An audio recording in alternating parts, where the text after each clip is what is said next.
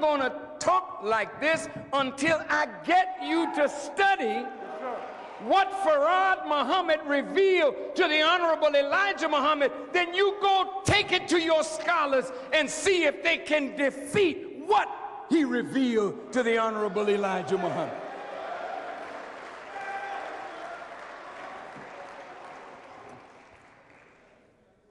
He stood and he measured the earth.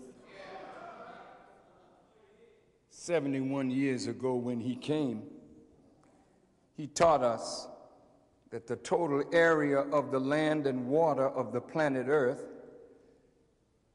is 196,940,000 square miles. He said the circumference of the planet Earth is 24,896 miles, and all of us had to memorize this. The diameter of the earth is 7,926 miles. The area of land is 57,255,000 square miles. And the area of water is 139,685,000 square miles. He said the Pacific Ocean covers 68,634,000 square miles. And the Atlantic Ocean covers 41,321,000 square miles. The Indian Ocean covers 29,430,000 square miles. And the lakes and rivers cover 1 million square miles. And the hills and the mountains cover 14 million square miles. And the islands are 1,910,000 square miles. And the deserts are 4,861,000 square miles. And Mount Everest is 29,141 feet high.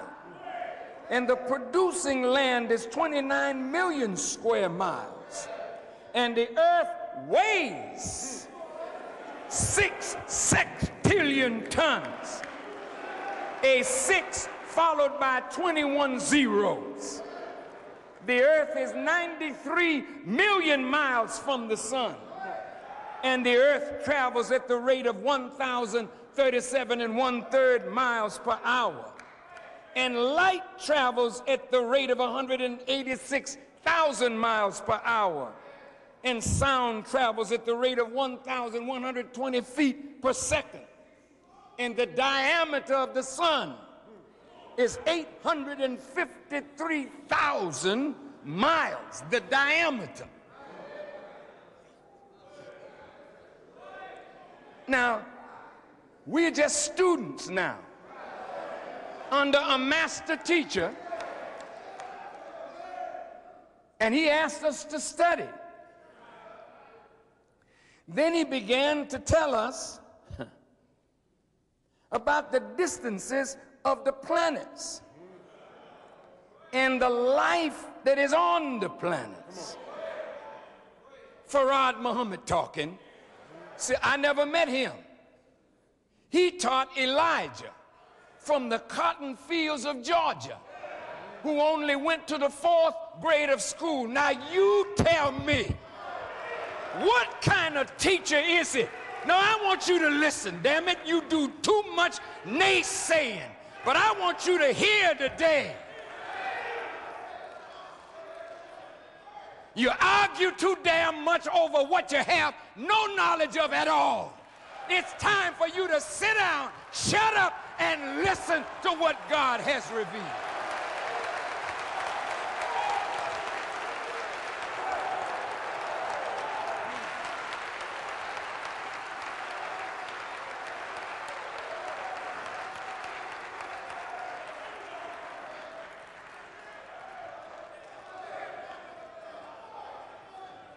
If you check what Master Farad Muhammad said 71 years ago and the dimensions that the scholars give, theirs differed from Farad Muhammad's.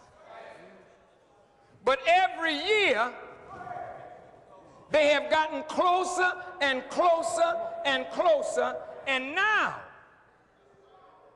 their computation is similar to that of Farad Muhammad, Master Farad Muhammad, the man who taught the Honorable Elijah Muhammad and came to raise us up from a dead level and make us rulers over those who once ruled us, not by guns and sticks, but by giving us a superior knowledge. Look at this.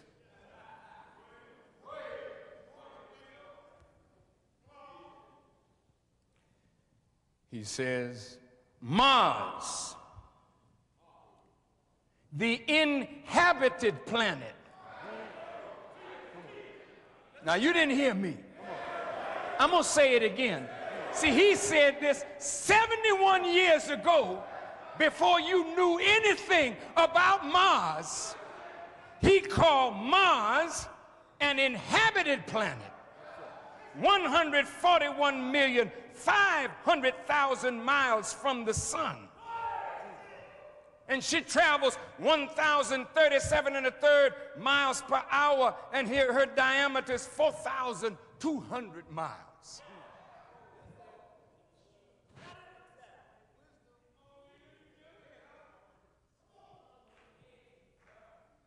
Listen, he said Mercury is also an inhabited planet, and is 36 million miles from the sun. Her diameter is 3,000 miles, and she travels at the same rate of speed, 1,037 1/3 miles per hour. He said Venus is 67,200,000 miles from the sun. All the planets travel at the same rate of speed. Now you think about that.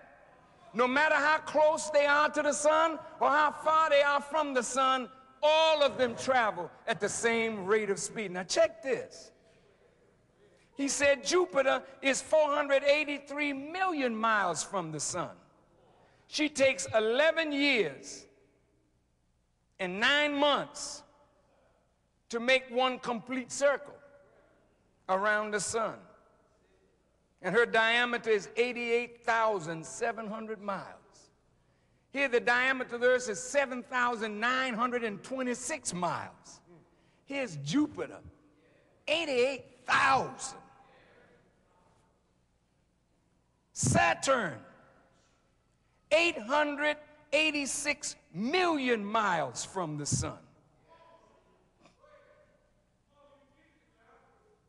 Uranus, 1,782,000,000 miles from the sun.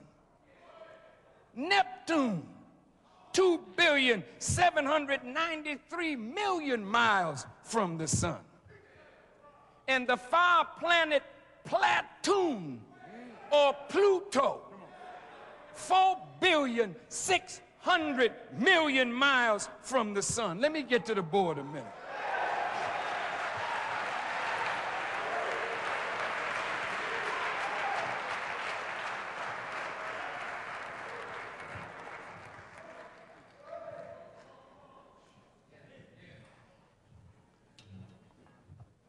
The planet, whoa. The planet Pluto was first seen what year? Pluto was first discovered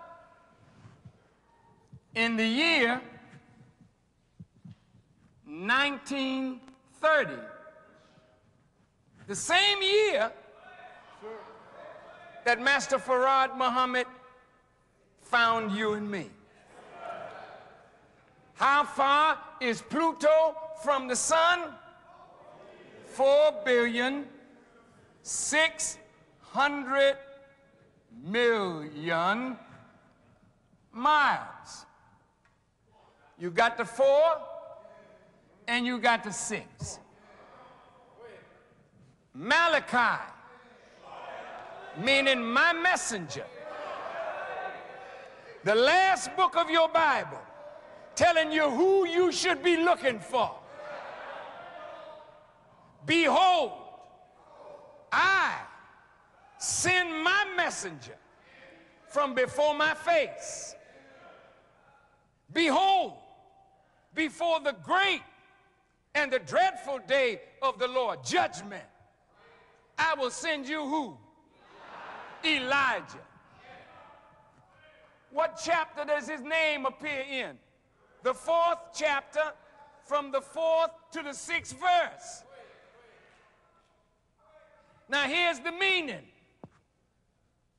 The first 4,000 years from Moses. Why Moses? Because both Bible and Holy Quran teach you that the man that God would send in the last days would be a man like unto Moses.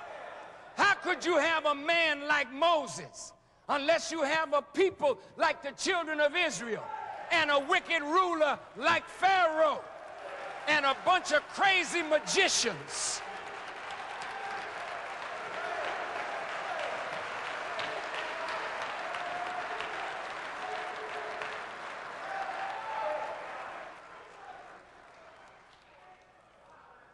Excuse me, y'all, I can't help myself. I'm fired up.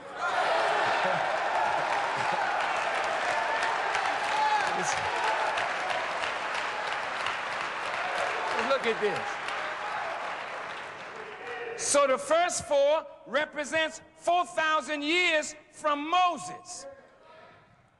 The second 4 represents after 400 years of bondage. And the 6 represents at the end of the 6,000-year rule of the white man.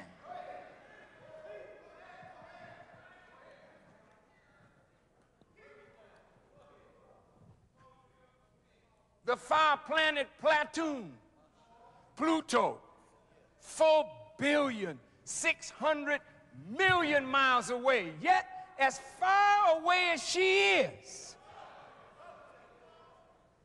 the light of the sun reaches her and got her spinning at the same speed of all the other planets, 1,037 1/3 miles per hour. What does it mean?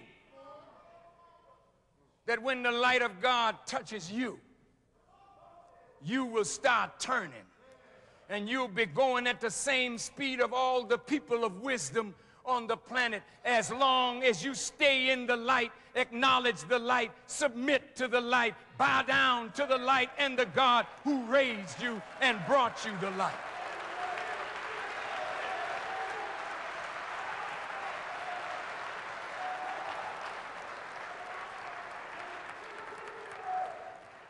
Now, okay, all right, Mr. Farad Muhammad Kane.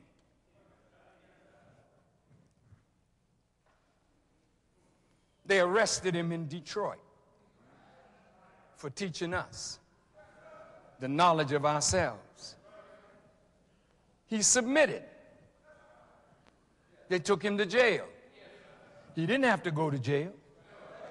That's why Habakkuk said he had horns coming out of his hand, but there was the hiding of his power. He became obedient even unto death. Death means the white man. He represents death. And we live in the very shadow of death under the white man's rule. Talk back to me.